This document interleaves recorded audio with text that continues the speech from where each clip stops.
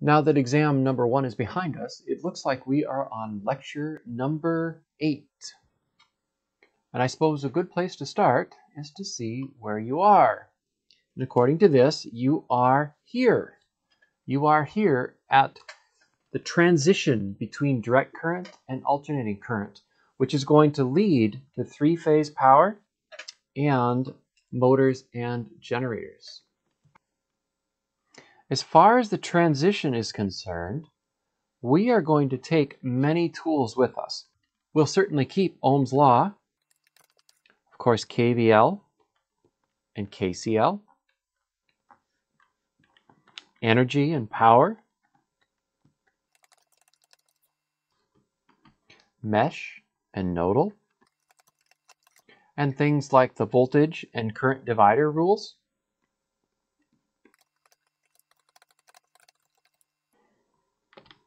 And some of your favorites like Thevenin and Norton.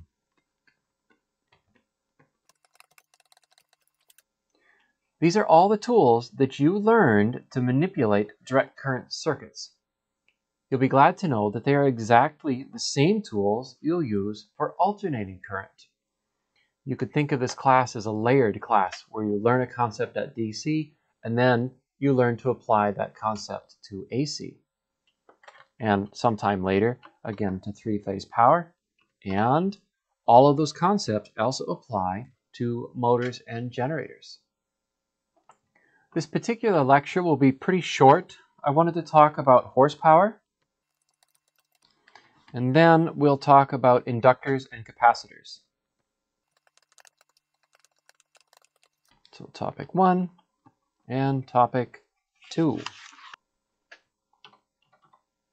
Horsepower. If you wanted a technical definition of horsepower, we could talk about a pulley. We would talk about a weight, so 550 pound weight to be specific. And we would lift that weight, and we would lift by pulling this rope at a rate of 1 foot in 1 second. Okay, that is one way to talk about horsepower. Another way to talk about horsepower is to say that 1 horsepower is equal to 746 watts. And this is going to be very useful for us because as we make this transition, right, as we move from AC to three-phase over to motors and generators, we're going to find that horsepower becomes very important to us. But yet, here in the AC world and the DC world, we are talking about kilowatts. So at some point, we need a way of equating these two. It turns out that that equation works for us quite nicely. For instance, if you had a motor, we'll let this be a 200 horsepower motor. Using dimensional analysis, we would say 200 horsepower. And we would say there are 746 watts per horsepower. We'll go one more step and say that a kilowatt is 1,000 watts.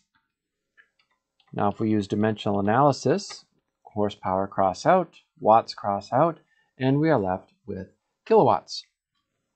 So that particular motor is 200 times 746 divided by 1,000. That gives us 149 kW.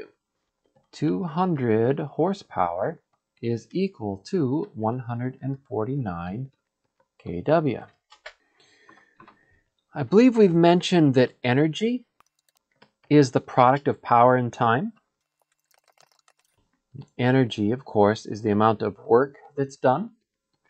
And power, so far we've defined that as the product of a current and voltage, or as I squared R, or as the voltage squared divided by the resistance.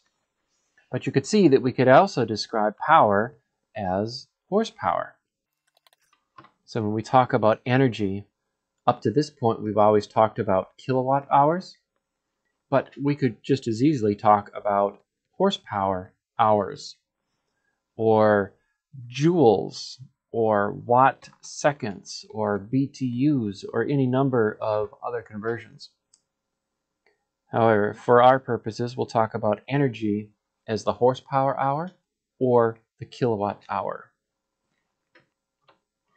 Let's go back to this motor and let's ask ourselves a question. Interesting question, isn't it? But I think we've suggested the answer already. We would say that energy is equal to the product of power and time.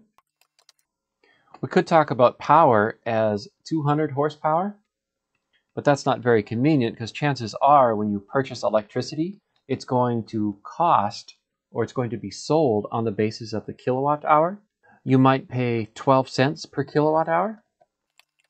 That 200 horsepower is not very convenient. However, we do have this number here. So we could say that energy is equal to 149 kilowatts by the amount of time. So that's 3 months. We'll assume a 30-day month by 24 hours. So we're going to have units of kilowatt hours here. So 149 times 3 times 30 times 24. So our energy is 322,000 kilowatt hours. To determine the cost, we take that number, so 322,000 kWh, and we multiply it by the cost. So it's 12 cents per kilowatt hour. Dimensional analysis, these go away. You're left with money. So we take that number there, multiply it by 0.12. So that cost is approximately $40,000 over the course of 3 months, which is quite the electric bill, isn't it? That takes care of the horsepower question. What we're going to do now is move on to inductors and capacitors.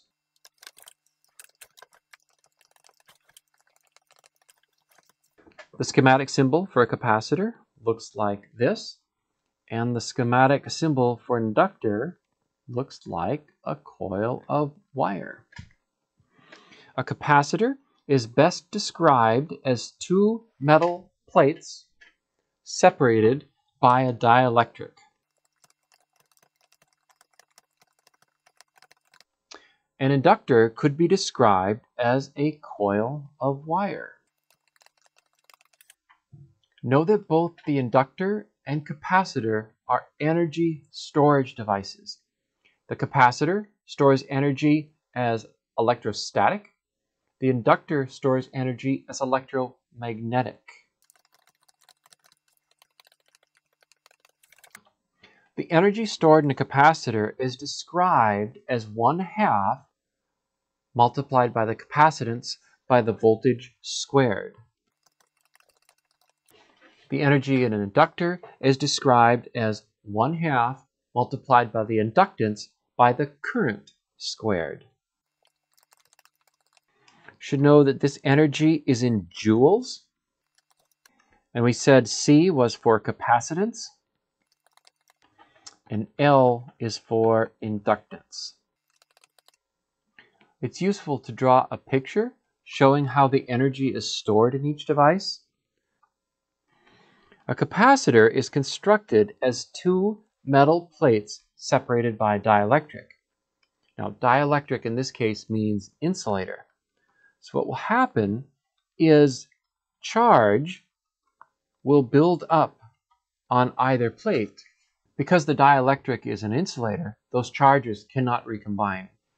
They can only recombine if you were to connect the capacitor into a circuit and allow a path for current to flow. The inductor typically includes a core made out of electrical steel. Onto that core, we will find many turns of wire.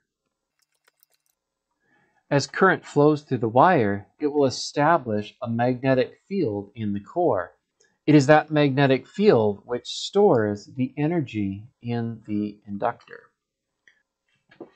In a capacitor, the energy is stored as the attraction of charge across the dielectric, and in the inductor, it is the magnetic field that contains the energy. There's a rule with energy that we need to understand. We're going to write that out. We're going to say, note, we cannot have an instantaneous change in energy.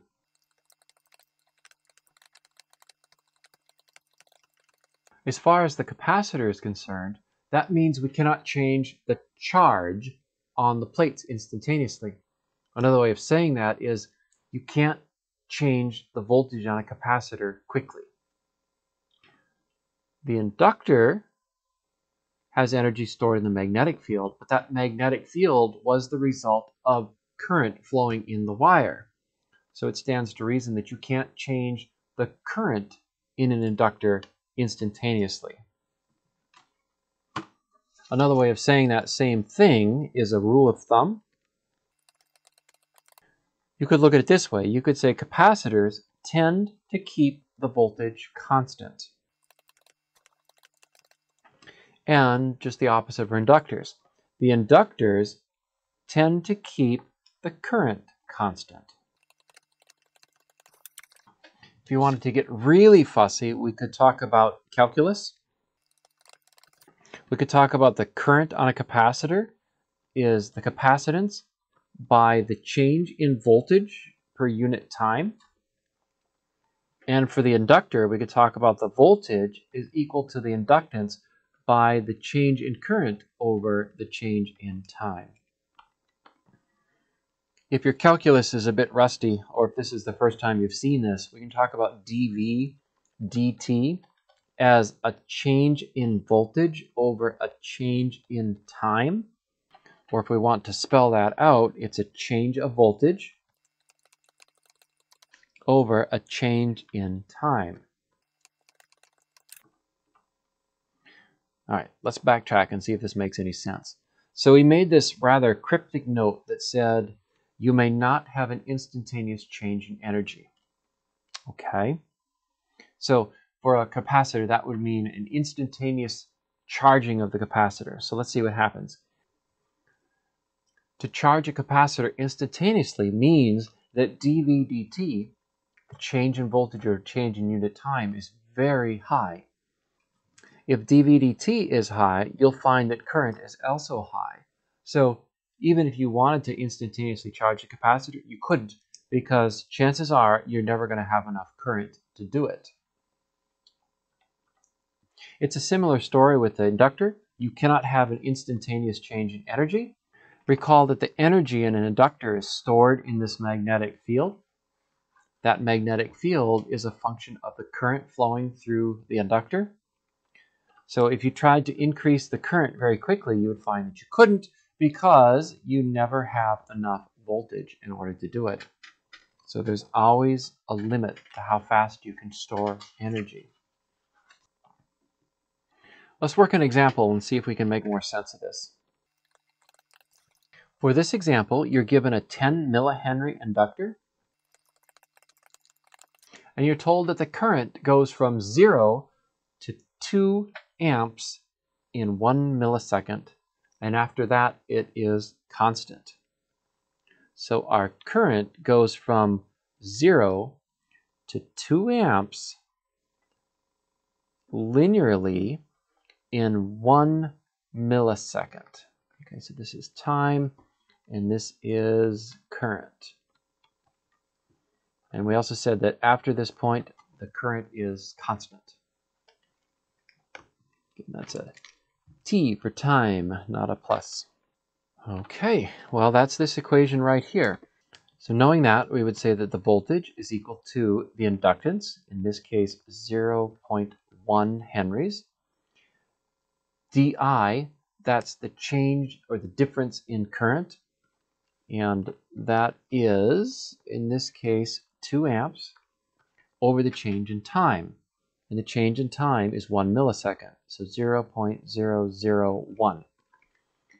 If we do that, we see the voltage is 0.01 times 2 divided by 0.001. So that's 20 volts. If you were to graph that, you would see that as a function of time, the voltage jumps up to 20 volts, stays there, right? The voltage jumps up to 20 volts, stays constant until this point here, at which case it drops back down to 0. So the voltage is the inductance multiplied by the change of current per change of time. So right here we have a change in current over a change in time that's linear. For this section, the change in current per unit time is 0, which is why we drop down to 0 here. Okay, so again, at this point you would say di dt is equal to 0, and at this point you would say di dt is equal to 2 over 1 millisecond. If we want to have a little more fun with this, we go back here and we say that there was some energy stored in that inductor. Right? So there's energy, and that energy was a function of the current. So hold that equation in your mind, and we're going to go back to our problem, if we can find it here. So energy equals 1/2 Li squared. So we could make a chart. We could talk about time, talk about current, and we could talk about energy. Let's pick a few data points, including 0 milliseconds, which is this point right there. We would say the current is 0 amps. We may as well use this value right here. That's 1/2 millisecond. And we see the current is 1 amp there. And then we'll pick this data point here. So that's 1 millisecond with a current of 2 amps. And we may as well do one more right here. We'll call that 1.5 milliseconds. And the current is still 2 amps. So now if we solve for energy, if there's no current, there's no energy. The energy at time equal 0.5 milliseconds is 0.5 times 0.01 times 1 times 1. So the energy is 5 millijoules. We can calculate the energy at time equal 1 millisecond now. So that's 1/2 times, again, there's the inductance, 10 millihenries, 0.01 times 2 times 2. And that is 20 millijoules. And at 1.5, it's the same as well. It's 20 millijoules. You can see that this is not linear, but we didn't expect it to be because we have a current squared value there. If we were to plot this curve, it would look like this. At time 0, there's 0 energy. At time 1/2 millisecond, so this is time, and we'll let this be milliseconds. This is millijoules. We would see that the energy is like that. At time 1 millisecond, so 1 millisecond, we would see that this has increased from 5 to 20. So we're increasing very quickly here. So this was 5 millijoules, and this was 20 millijoules. But be careful. Our original problem said that we level off after 1 millisecond, right? The current stops increasing. And if that's true, that means at this point here, the energy stored in the inductor stops increasing, which is what we reflect with that particular point right there. If the current in an inductor is not changing, that means the energy stored is also not changing. Let's work a capacitor example. We'll assume a 310 farad capacitor, and we'll assume a constant 2 amp charge. And the question is, find the time to reach 2.7 volts DC. That's actually describing this capacitor right here. It is, maybe you can make that out, 310 farads, and it has a working voltage of 2.7 volts DC. So what we want to know is how long will it take to charge this capacitor to 2.7 volts when we only have a 2 amp constant current source to do it. Going back, we should find our equations. So that's this equation here. So we would say that the current is equal to the capacitance by dV dt. Plugging our values in, 2 amps is equal to 310. We're looking for a change in voltage of 2.7 over a change in time. So we're looking for dt, which is a change in time. We can solve for that as 2 divided by 310 divided by 2.7 equals, and then we invert that, and we find that dt is equal to about 419. In this case, it would be seconds. And if you divide that by 60, that works to be about 7 minutes. Graphically, it looks like this. As a function of time, we are going to apply a constant current of 2 amps, and it'll take about 7 minutes. In that time, the voltage on the capacitor increases linearly. And then we get at 7 minutes. And after that, the voltage on the capacitor will be steady. Once again, we can plot this. We have time, voltage, we have energy,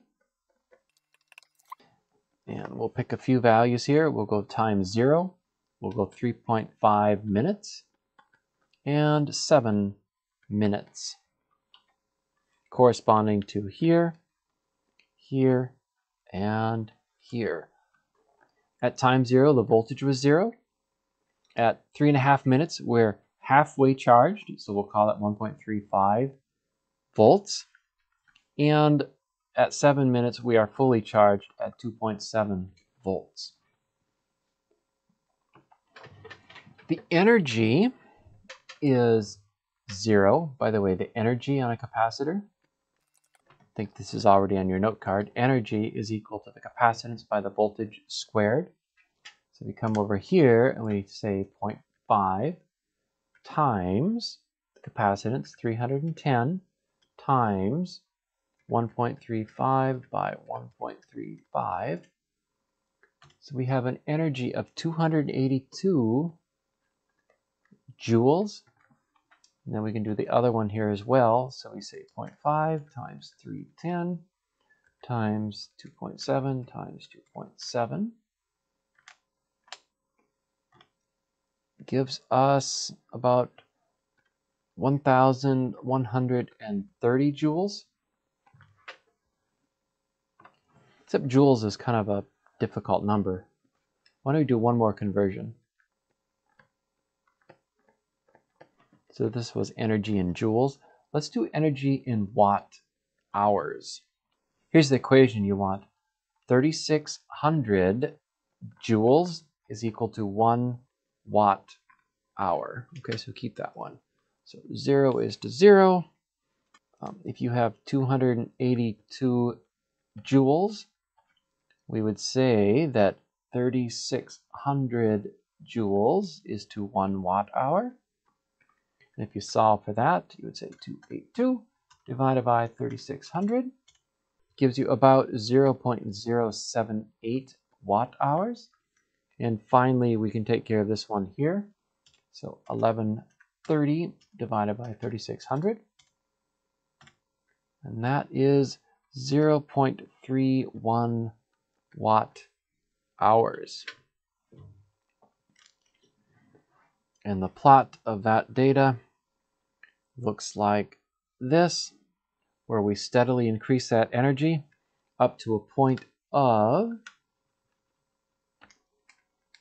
0.31 watt hours, and then we level off at time is equal to 7 minutes.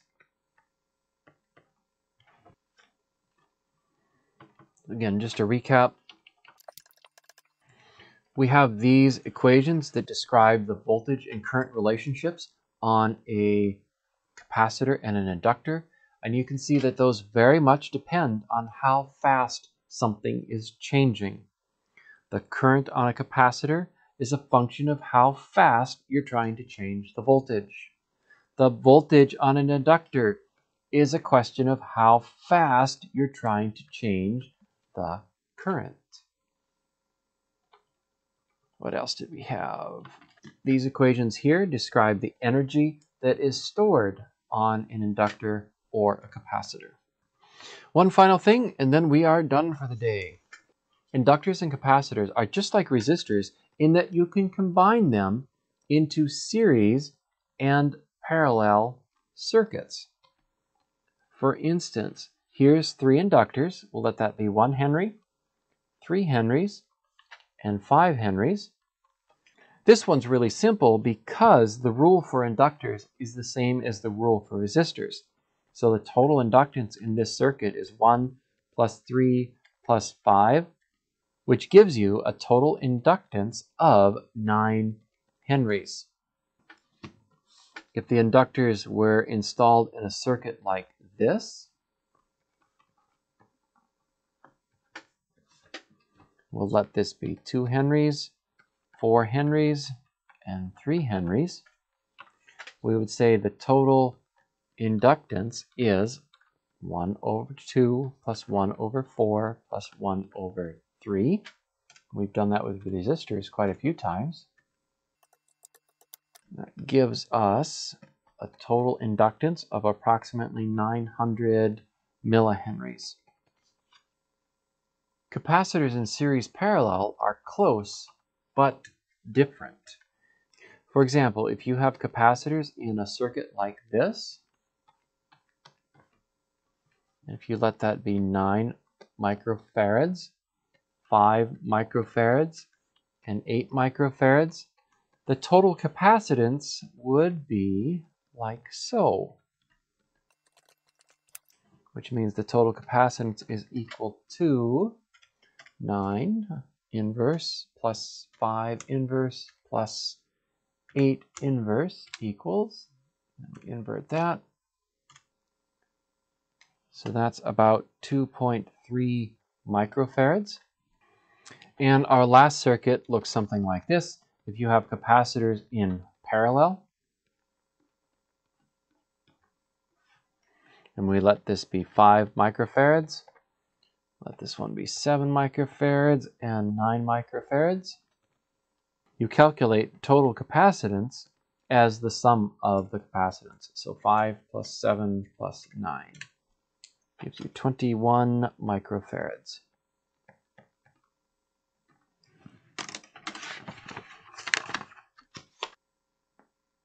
One thing to remember, we said we are on the transition from direct current to alternating current. And alternating current means that things are always changing. We saw that when we talked about dI/dt. So it's the change of current over time. We talked about dV/dt. How fast is a voltage changing per time? Very soon we are going to talk about sinusoids, in which case things are always changing as we progress through time. It'll take us a few lectures to get there, but I think you see where this is going. If you have an alternating current source and you connect up a resistor and an inductor, We know that this inductor is going to store energy in the magnetic field. This raises some interesting questions because you have the source, which is the source of the energy. There's going to be a current flowing in this circuit. We have a resistor that's converting electrical energy into heat. And then we have the inductor that's storing the energy in its magnetic field. But in the end, it's still Ohm's law, KVL, KCL, and all of the other properties that we learned about in DC.